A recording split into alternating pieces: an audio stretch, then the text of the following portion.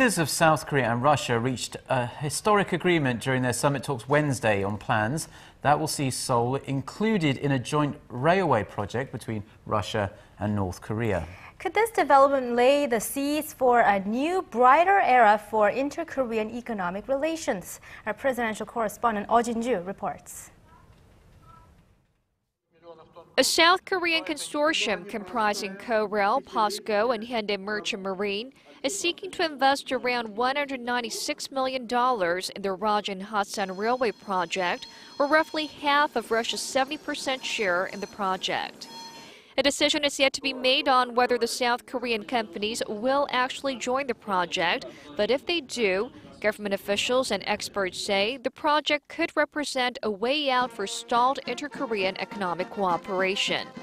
Economic cooperation between the two Koreas has come to standstill, with the exception of the inter-Korean Kaesong Industrial Complex, after the South Korean government imposed sanctions on the North in 2010. The so-called May 24th sanctions banned most trade and investment with the North, following Pyongyang's attack on a South Korean warship. Analysts say the company's participation in the railway project could represent an opportunity for South Korea to initiate trilateral projects with North Korea through a third country and still be within the boundaries of the May 24th sanctions.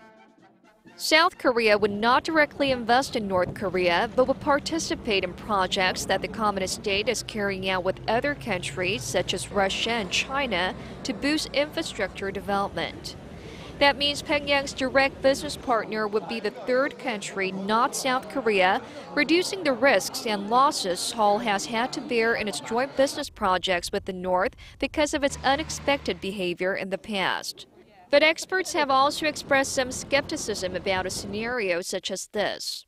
If North Korea were to stick to its nuclear program without demonstrating any change in attitude, neighboring countries could be reluctant to join South Korea in providing economic support to the country in any form. Oh Jin-ju, Arirang News.